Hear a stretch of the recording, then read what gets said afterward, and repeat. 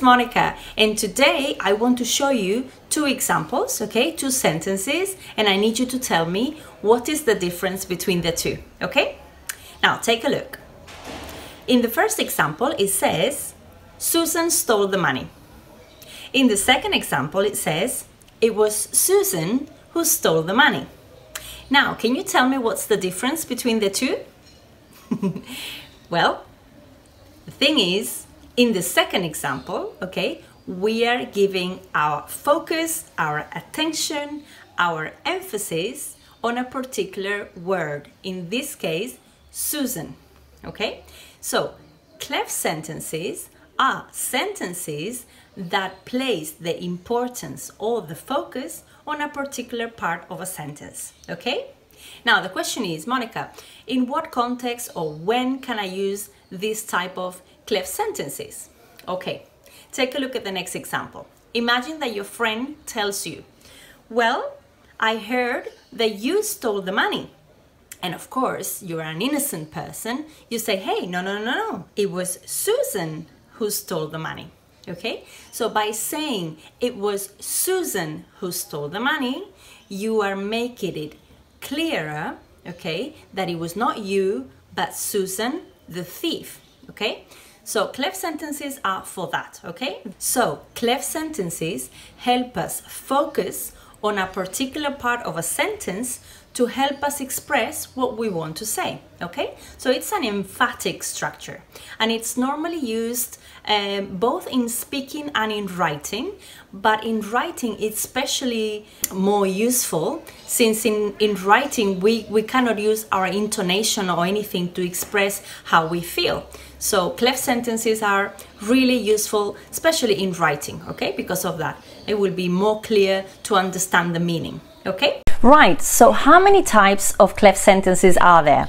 Well, there are many types, okay? But today we are going to concentrate on 4 different types, okay? Ready for them? Right, type number 1 is a CLEFT sentences that has a type of a relative clause, okay? If you remember, relative clauses are the ones that have words such as where, when, who, that, etc. Okay, let's take a look. Right, so some examples can be the person who, the place where, the day when, the thing that, the reason why. Okay, let's have a look at some examples. Example 1, I've come to say goodbye. CLEFT sentence, the reason why I've come is to say goodbye.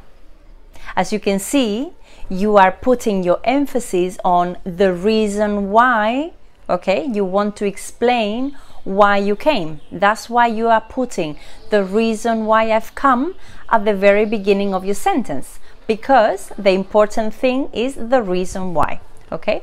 Which is to say goodbye, okay?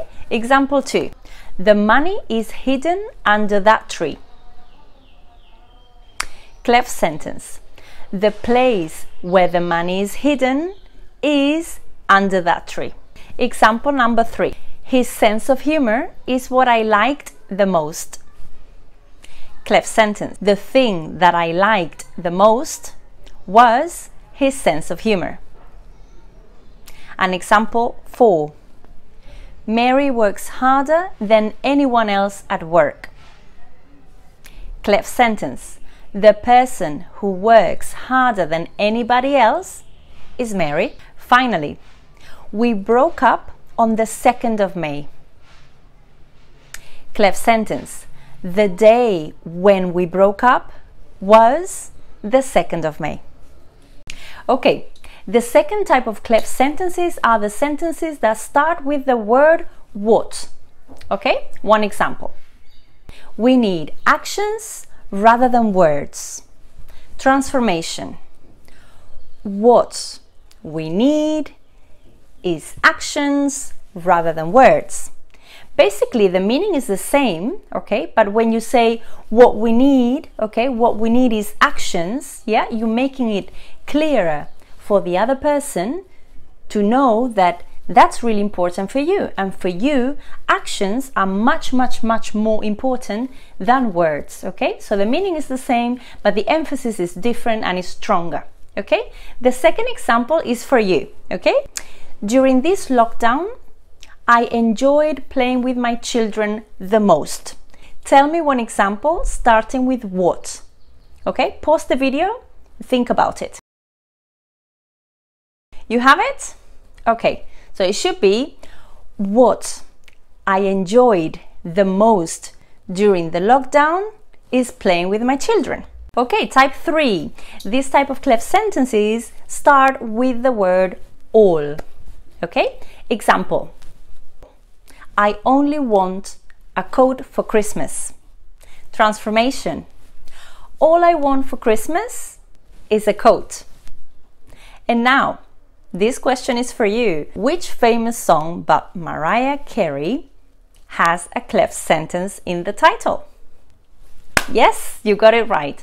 All I want for Christmas is you. Very romantic. Right, and the last type of cleft sentence is the sentence that begins with the word it. Okay? We use the preparatory it and we put it at the beginning of the sentence, followed by any relative words such as who, that, where, when, etc. Okay? The funny thing with this type of cleft sentences is that just with one sentence, you can come up with many different alternatives, okay? Depending on where do you want to put your focus, okay? If you want to focus on one word, you can produce one cleft sentence. But if it's a different word, you can give a different example, okay? Let's do this experiment. You're going to see now on the screen a sentence, okay? But I'm going to select different words, okay? And I want you to write down, okay, the 4 different combinations that you can produce, okay? So I want you to pause the video and write it down on your notebook, okay? Ready? So the example is the following.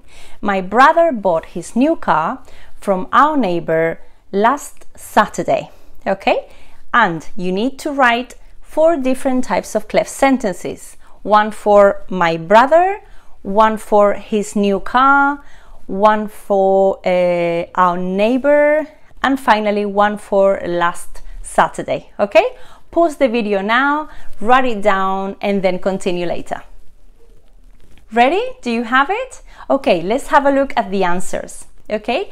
If we want to focus on my brother, okay, the cleft sentence should be, it was my brother who bought a new car from our neighbor last Saturday. Okay, if our focus is, for example, on his new car, then the cleft sentence, it was a new car that my brother bought from our neighbor last Saturday. If the focus was on from our neighbor, the cleft sentence should be, it was our neighbor that my brother bought his new car from last Saturday. That was a tricky one. And finally, if the focus of attention was last Saturday, the cleft sentence should be, it was last Saturday when my brother bought his new car from our neighbor. Well done. That was tricky, but you did it. Congratulations. Well, here we go. You did it. Congratulations, everyone. Good job. Well, if you want to keep on practicing these cleft sentences, I'm going to leave you a link in the comment section below, okay? So please visit the link and it will take you to an online activity that you can do at home in order to improve your cleft sentences, okay? Well, if you enjoyed this video, please like it and also subscribe to my channel if you haven't done it yet, okay? Thank you so much and I'll see you in the next video. Bye!